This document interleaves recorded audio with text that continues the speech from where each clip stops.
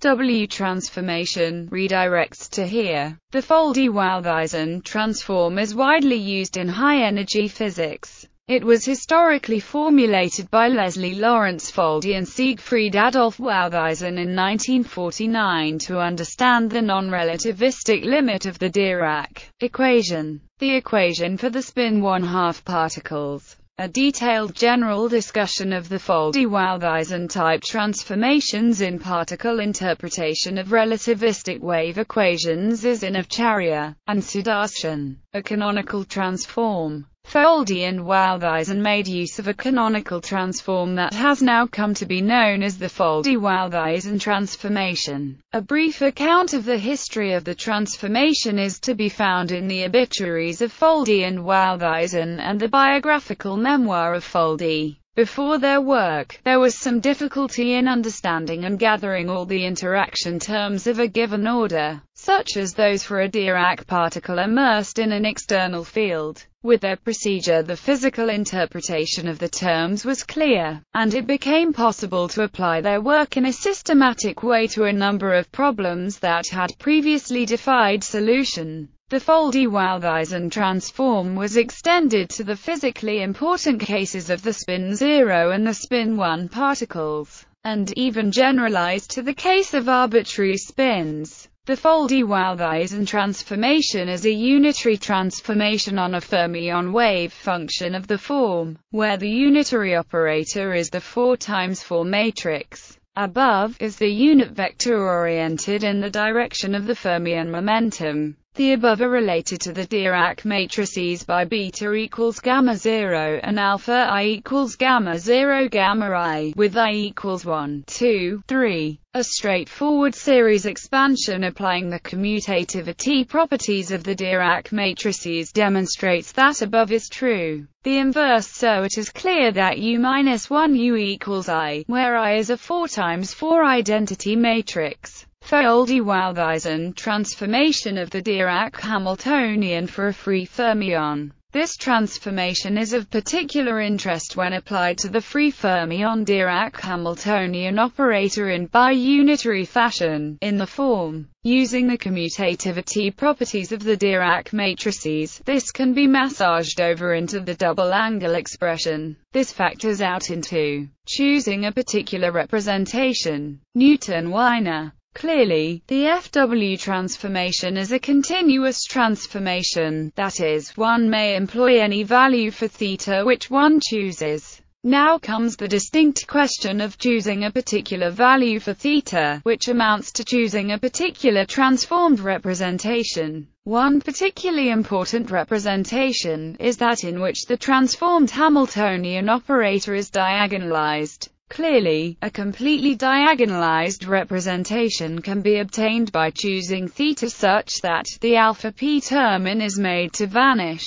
Such a representation is specified by defining, so that is reduced to the diagonalized in which it is a diagonal matrix. By elementary trigonometry, also implies that, so that using in now let's following reduction to. This calculation can be examined in further detail in the following link. Prior to Foldy and Wouthuysen publishing their transformation, it was already known that is the Hamiltonian in the NewtonWiner representation of the Dirac equation. What therefore tells us is that by applying a FW transformation to the Dirac-Pauli representation of Dirac's equation, and then selecting the continuous transformation parameter theta so as to diagonalize the Hamiltonian, one arrives at the NW representation of Dirac's equation, because NW itself already contains the Hamiltonian specified in. See this link if one considers an on-shell mass, fermion or otherwise, given by M2 equals P sigma, and employs a Minkowski metric tensor for which diag equals. It should be apparent that the expression is equivalent to the EP0 component of the energy momentum vector p mu. So that is alternatively specified rather simply by correspondence between the Dirac-Pauli and NewtonWiner representations for a fermion at rest. Now let us consider a fermion at rest. rest, which we may define in this context as a fermion for which p equals 0. From or, this means that cos equals 1, so that theta equals 0, plus or minus pi plus or minus 2 pi, and from that the unitary operator u equals plus or minus I. Therefore, any operator O in the Dirac-Pauli representation upon which we perform a biunitary transformation will be given for and at rest fermion by contrasting the original Dirac-Pauli Hamiltonian operator with the NW Hamiltonian. We do indeed find the p equals 0 at rest correspondence, the velocity operator in the Dirac-Pauli representation. Now, let us consider the velocity operator. To obtain this operator, we must commute the Hamiltonian operator with the canonical position operators, i.e., we must calculate. One good way to approach this calculation is to start by writing the scalar rest mass m as, and then to mandate that the scalar rest mass commute with the. Thus, we may write, where we have made use of the Heisenberg canonical commutation relationship to reduce terms. Then, multiplying from the left by and rearranging terms, we arrive at, because the canonical relationship, the above provides the basis for computing an inherent, non-zero acceleration operator, which specifies the oscillatory motion known as Zitterbewegung, the velocity operator in the NewtonWiner representation. In the NewtonWiner representation, we now wish to calculate. If we use the result at the very end of section 2 above, then this can be written instead as, using the above, we need simply to calculate, then multiply by I beta. The canonical calculation proceeds similarly to the calculation in section 4 above, but because of the square root expression in, one additional step is required. First, to accommodate the square root, we will wish to require that the scalar square mass m2 commute with the canonical coordinate, xi, which we write as, where we again use the Heisenberg canonical relationship. Then, we need an expression for which will satisfy. It is straightforward to verify that will satisfy when again employing. Now, we simply return the I beta factor via to arrive at. This is understood to be the velocity operator in the NewtonWiner representation, because it is commonly thought that the Zitterbewegung motion arising out of vanishes when a fermion is transformed into the NewtonWiner representation. The velocity operators for a fermion at rest. Now, let us compare equations and for a fermion at rest, defined earlier in section 3 as a fermion for which p equals 0, here remains, while becomes. In equation we found that for a fermion at rest, O equals O for any operator. One would expect this to include, however, equations and for a p equals 0 fermion appear to contradict. Similar alternatives, perturbative schemes, starting with the one-particle Dirac equation written earlier with and rewritten here as, where I equals I4 is the 4 times 4 unit matrix. This Hamiltonian is rewritten, namely divided into two parts, where and where alpha 1/137th is the fine structure constant, letting into the zero-order equation for and using a particular but known representation of the Dirac operators, yields, where sigma are the 2 times 2 Pauli matrices. Note that the potential V does not appear in the equation above. The equation for the other spinor is, where eliminating gives. This is simply the non-relativistic equation for a system with a renormalized potential and energy eigenvalue. The higher-order corrections can be obtained by conventional perturbation theory. This is known as Moore's decoupling technique.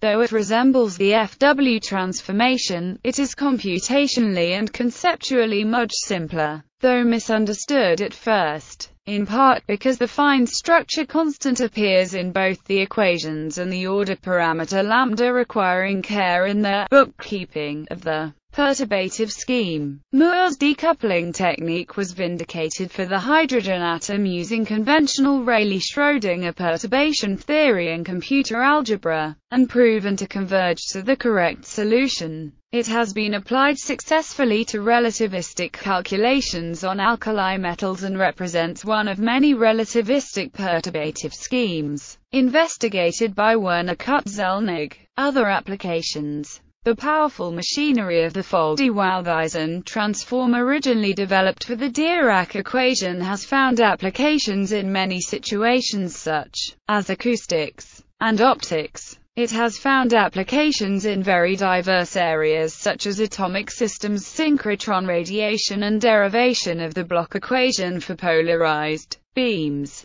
The applications of the FoldyWouthuysen transformation in acoustics is very natural, comprehensive and mathematically rigorous accounts. In the traditional scheme, the purpose of expanding the light optics Hamiltonian in a series using as the expansion parameter is to understand the propagation of the quasi-paraxial beam in terms of a series of approximations. Similar is the situation in the case of the charged particle optics. Let us recall that in relativistic quantum mechanics too, one has a similar problem of understanding the relativistic wave equations as the non-relativistic approximation plus the relativistic correction terms in the quasi-relativistic regime. For the Dirac equation, this is done most conveniently using the FoldyWouthuysen transformation, leading to an iterative diagonalization technique. The main framework of the newly developed formalisms of optics is based on the transformation technique of the FoldyWouthuysen theory, which casts the Dirac equation in a form displaying the different interaction terms between the Dirac particle and an applied electromagnetic field in a non-relativistic and easily interpretable form. In the FoldyWouthuysen theory, the Dirac equation is decoupled through a canonical transformation into two two-component equations. One reduces to the Pauli equation in the non-relativistic limit and the other describes the negative energy states.